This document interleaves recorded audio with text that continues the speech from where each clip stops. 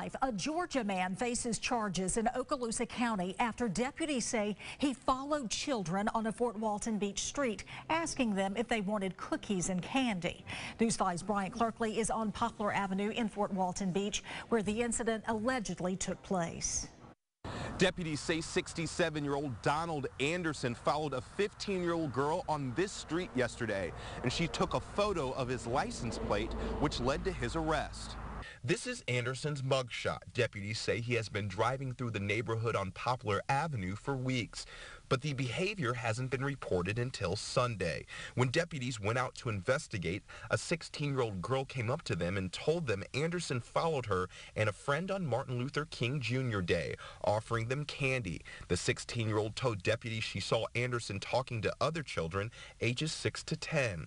When deputies caught up to Anderson, he claimed he was taking a shortcut to the Santa Rosa Mall and had only been in the area once. When Anderson learned there was a photo of him in the area earlier that day, he changed his story and admitted he was on Poplar Avenue earlier that day and 3 or 4 times in the last month.